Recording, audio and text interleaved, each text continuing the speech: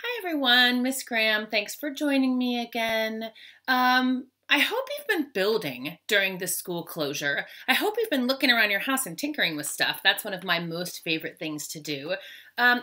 This is a story about a girl who likes to tinker with things, but it sort of speaks to that side of tinkering when things don't always go right. When we build things, when engineers build things in the world, it doesn't always go right the first time. In fact, it doesn't always go right the first 100 times. And that can be really frustrating. So that's what this book is about. And I love that because we all go through that when we build things. The Most Magnificent Thing by Ashley Spires. And this is published by Kids Can Press. The Most Magnificent Thing. To all the little perfectionists in the world. This is a regular girl and her best friend in the whole wide world. They do all kinds of things together. They race, they eat, they explore, they relax. She makes things. He unmakes things. One day, the girl had a wonderful idea. She is going to make the most magnificent thing. Do you know what magnificent means? She knows just how it will look. Magnificent means really, really, really amazingly great. She knows just how it will work. All she has to do is make it.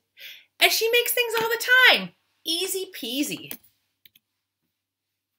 First, she hires an assistant.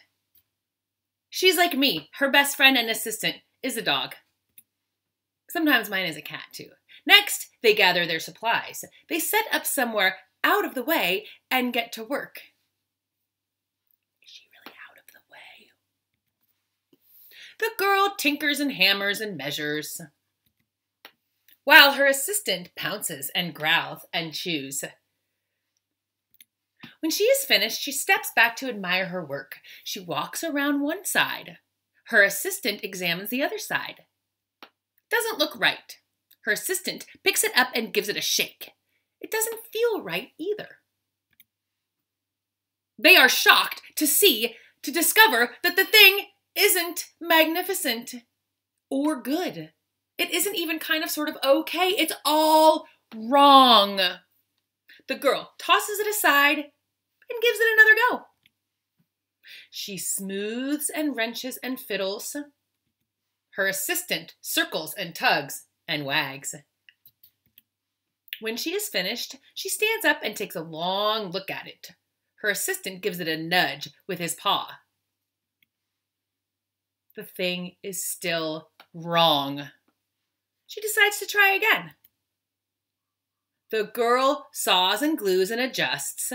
She stands and examines and stares. She twists and tweaks and fastens. She fixes and straightens and studies. She's working really hard on this project. She tries all different ways to make it better. She makes it square. She makes it round. She gives it legs. She adds antennae, pardon me. She makes it fuzzy. She makes it long, short, rough, smooth, big, small. She even makes one that smells of stinky cheese. But none of them are magnificent. Her hard work attracts a few admirers, but they don't understand. They can't see the magnificent thing that she has in her mind. She gets mad.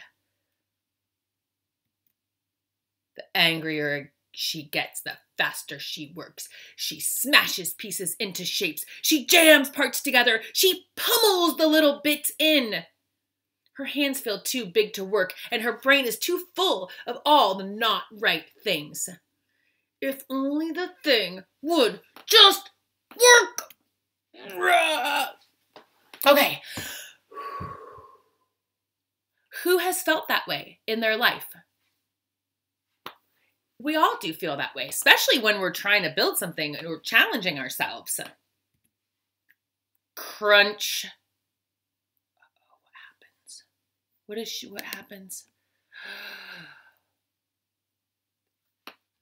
The pain starts in her finger. It rushes up to her brain, and she explodes! It's not her finest moment. You ever gotten hurt while building something also?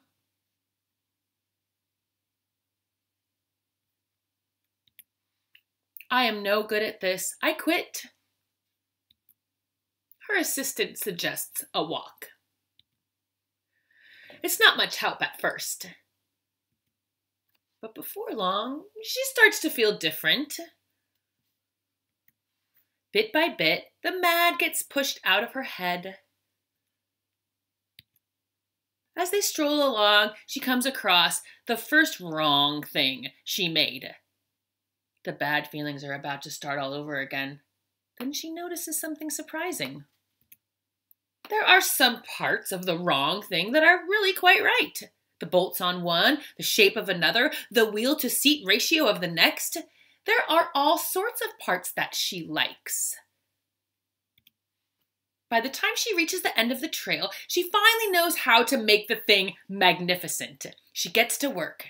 She works carefully and slowly. Tinkering, hammering, twisting, fiddling, gluing, painting. Her assistant makes sure there are no distractions. Is that really true? This is the perfect thing to ward off bears. This will stop that leak. This one's all wet. The afternoon fades into evening. Finally, she finishes. She alerts her assistant. I wonder what they made. The pair take a good long look. It leans a little to the left, and it's a bit heavier than expected. The color could use a bit of work too, but it's just what she wanted.